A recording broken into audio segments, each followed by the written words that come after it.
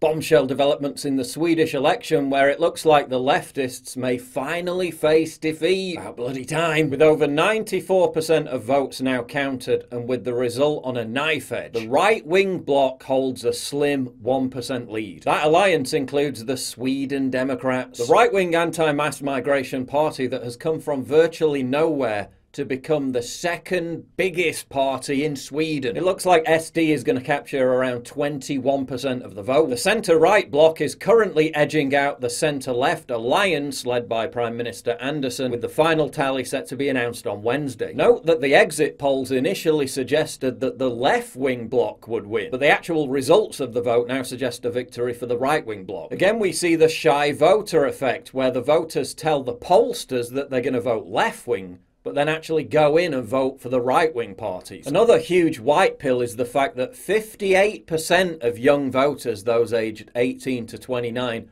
voted for the right-wing bloc. More specifically, from people between the ages of 18 and 21, Sweden Democrats received 22% of the vote. That represents a doubling compared to the last election. Another added irony is the fact that the ruling leftist party, Social Democrats, lost votes to a new far-left pro-migrant party called Nyans. In some heavily migrant-populated areas of the country like Rinkeby, significant numbers of voters have abandoned SD for Nyans. And funnily enough, they've done so in response to SD having to acknowledge that mass migration has basically failed, with the Swedish Prime Minister previously vowing to put a stop to the growth of ethnic ghettos. So the pro-migrant party might have actually cost the left-wing bloc the election. Ooh, you love to see it. But it's a shame what has had to happen to Sweden in order for the left to lose power. Soaring crime, much of it driven by vast numbers of unintegrated migrants. Social disorder driven by warp-speed multiculti that over the last 20 years took Sweden from being one of the safest countries in Europe to being one of the most dangerous, exemplified by yet another round of violent riots in migrant-dense areas earlier this year. Overall, whatever the final result, the election represents a stunning achievement for the Sweden Democrats, who have completely outstripped expectations and are now a huge influential power bloc within Sweden, because they dared smash through Sweden's creepy, ominous obsession with political correctness, and because large enough numbers of people are finally sick of the leftists' demented agenda to use mass migration as a weapon to eviscerate the identity of the country.